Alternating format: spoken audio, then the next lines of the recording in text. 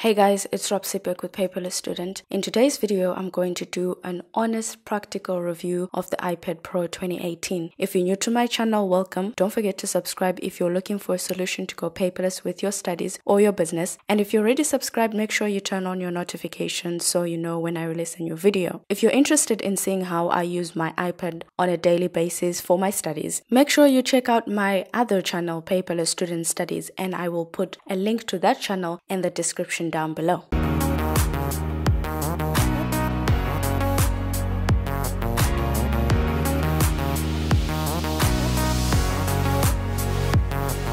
Today's video is sponsored by Tutoring with Maria. She offers online proofreading for students and young professionals who want to put their best foot forward in their work. After putting all that effort into your writing, your mistakes and oversights can drive down your grade or your professional review. She will proofread your essay, PowerPoint, blog, or any kind of document to ensure you share accurate content that lets your excellence shine. If you're interested in knowing more, go ahead and check out her website, Tutoring with Maria. I will put a link in the description down below. Now let's get started with this review. You guys know I don't do tech reviews. This is going to be a very practical review. The iPad Pro 2018 has great specs on paper and no one can dispute that, but I am more interested in the practical side of things. First thing we'll talk about is the price. Obviously, you guys know from my previous video, I think the price is ridiculous. I feel the iPad Pro 2018 was priced on unsaid promises. I've always believed Apple should have released a different operating system for the iPad Pro series. I've expected it since 2015 and nothing has happened. 3 years later, they're still not talking about it. Am I the only one who finds it ridiculous that my iPad Pro 2018 that costs over $2,000 runs the same operating system as the iPhone 5S? Apple released a tablet powerful enough to run Mac programs, but didn't bother to release any programs of their own to demonstrate that. Now we're waiting for Adobe Photoshop, whenever that will be released. In the meantime, buy this tablet because it has potential. Let's talk about the build. The iPad Pro 2018 is beautiful. The small bezels are beautiful. They give the iPad Pro a very classy look, which I like. It feels light and well balanced, which I also love. But it's definitely not a new design from Apple. But hey, I have to say, a 12.9-inch iPhone 5S looks fantastic. The gray space color that I got,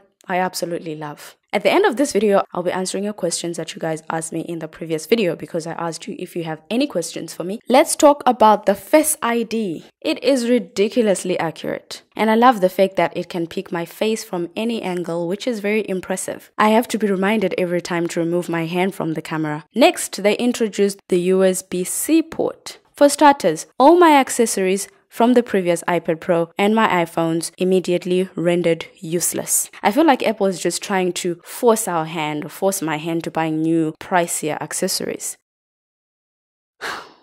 Why can I connect my iPad Pro to a computer straight out of the box? I'm a huge Apple fan. So believe me, I have always loved some of the inconveniences that come with using Apple devices. I have enjoyed most of them, to be honest, but the cable that shipped with my iPad Pro is very short. Too short, it's practically useless. I can only charge my iPad Pro on my desk if it's on the edge of the desk directly above my socket or adapter. I actually need a new cable. I mean, how much more could it have cost Apple to ship out this iPad Pro with a longer cable? One of the perks of sticking to a brand when it comes to gadgets is the convenience of using accessories interchangeably. It's alright if a Samsung charger can't charge my iPhone. That's great, I understand that. In fact, I want it to be like that. But I've got two iPad Pros and they don't even share the same charger. The battery life on the iPad Pro 2018 is great.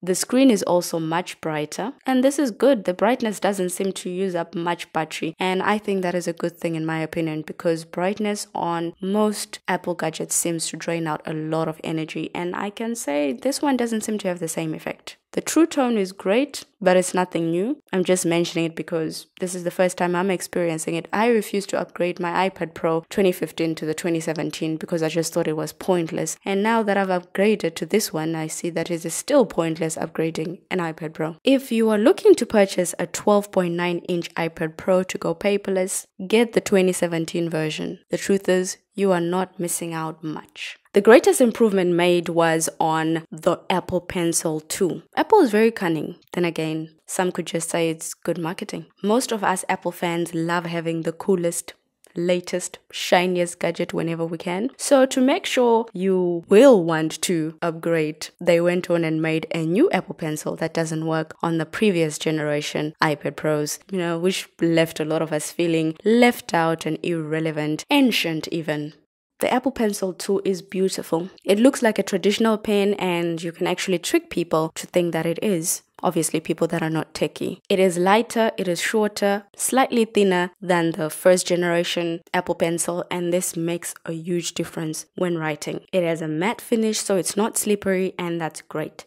The charging setup makes more sense. Wireless charging, so 21st century. Shortcut on the Apple Pencil is great, though I turned mine off since I'm not very comfortable using it yet. This flattened side is a bit uncomfortable. Maybe that will go away with time, I'm not sure, but I just know this round and flat combination doesn't work for me. I'm constantly turning the Apple Pencil when I'm writing, trying to find a comfortable position. And while I'm turning it around, this results in me accidentally double tapping the Apple Pencil. But whenever I find a comfortable position, it's really short-lived. So I'm still trying to get used to the Apple Pencil. Then let's talk about this constantly charging the Apple Pencil. I've been taught that constantly charging batteries kills them. I am keeping my Apple Pencil 2 off my iPad as long as it's charged.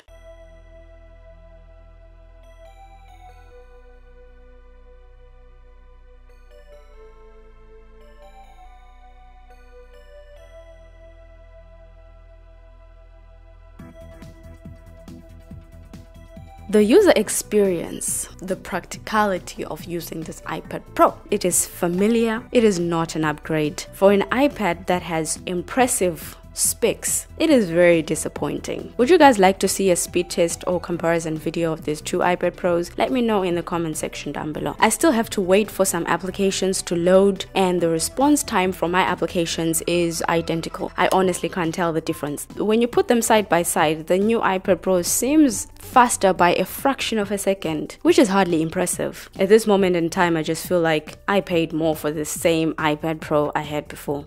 And that is very annoying. I could conclude this review by telling you the new iPad Pro is faster and a better buy, but that would be a lie. The iPad Pro 2018 is a great device, but it is still an iPad Pro. But in terms of value for your money, it is by far the worst choice you can make, especially if you're on a budget. It is not worth upgrading from any iPad Pros. If you're going to use it for just study or professional purposes, dealing with documents, it's not worth upgrading. Even for creators, I'd say if your current iPad Pro is not giving you any problems, you're better off sticking with the one you have. But if you've got some money to burn and you like the idea of the 1 terabyte storage on your mobile device, by all means, get the iPad Pro 2018.